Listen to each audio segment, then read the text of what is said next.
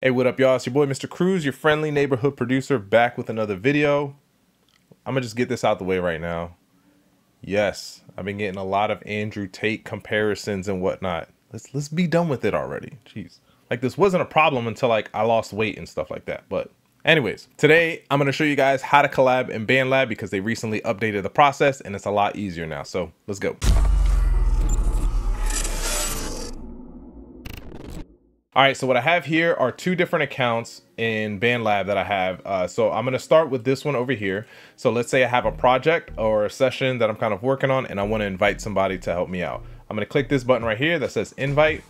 And then here, you're just gonna type in their username or their email. Remember, previously, it had to be their username and it was super complicated because most people, I don't say most people, but a lot of people would just log in and get a generated username and it's like user 652978553 or whatever. So you had to go in and like find that. But this way, it's a lot easier. So if you have their username, great. If not, you can even use their email. So I'm gonna use the other email that I have created.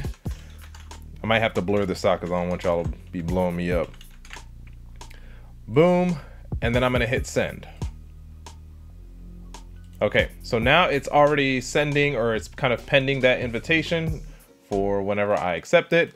Over here, this is the actual account that I had created. So I'm going to go over here to my notifications and then boom. Actually, what's really cool is if you click all notifications, it'll show you notifications for like your projects or whatever, but then there's also a separate part for invite. So I'm gonna go to invite. This is the invitation I got. I'm gonna hit accept and boom, that's it. We're done.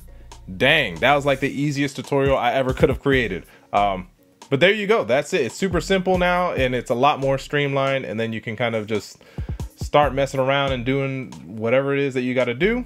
Let's see if I can put these next to each other like this, and then boom, it'll show, hey, this is me messing around on this side, and then this is me messing around on this. Yo, tell me that's not lit. That's like Inception or something like that. Well, anyways, that's what I got for you guys. Hopefully that is helpful and it clears up how to collaborate with people. This is so much easier than what it used to be. So this process should help you guys get on the same page, like a paragraph, in no time. Let me know in the comments below if you found this video to be helpful, or give me some suggestions for future videos that you guys might want to see.